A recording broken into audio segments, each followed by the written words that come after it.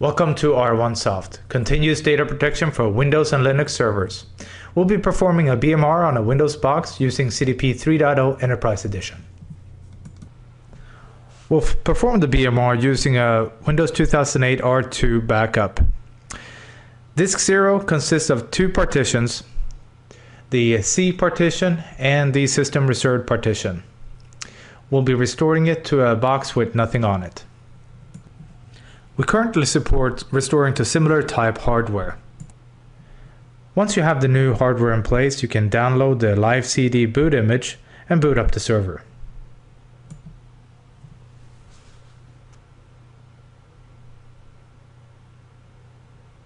Once the server is booted up, we can check the IP address.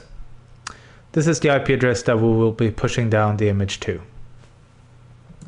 We'll go ahead and switch from the server we're restoring to the CDP server console. We'll go ahead and click on the recovery points.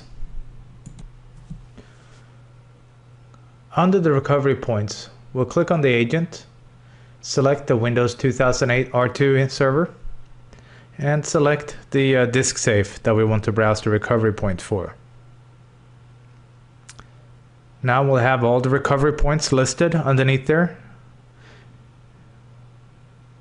We can go and select from any of those recovery points. Browse the recovery point, perform a bare metal restore, browse the databases if you have MySQL, merge the recovery points, or lock a recovery points. In this case, we're going to perform a bare metal restore, so we'll click on that.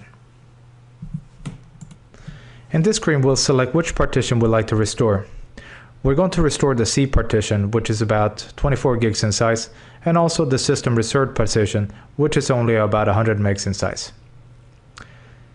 We have the option of restoring to the original host, also an alternate agent if we wanted to, as well as specifying IP address, which is what we're going to use now since we're using the live CD to boot up the host server that we're looking to restore to. Since the host we're restoring to does not have any partition tables, we're going to select the partition tables to restore. So we'll check off the partition table we need to recover. In this case, the 24 gig partition table. We'll go ahead and map the partition tables to the disks available on the target host.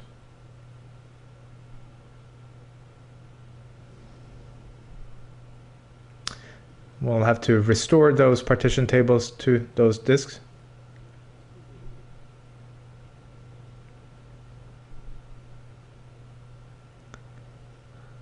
And once restored, we'll need to map the file systems to those devices.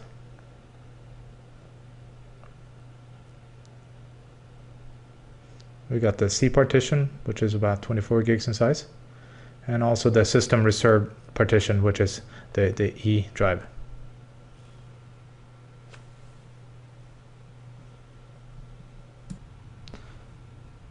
If you want the server to be rebooted after the restore, check off that option. It'll give you a summary of what it's going to restore.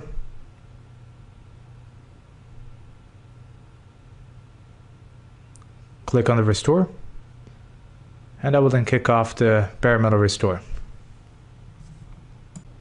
To see the progression of the bare metal restore, click on the task history and then click on the specific task. In this case, you can then see the summary, the device has been restored, the progress, runtime, delta, size, and speed. And if you go back to the summary, you'll see the runtime as well as the average throughput and the time remaining.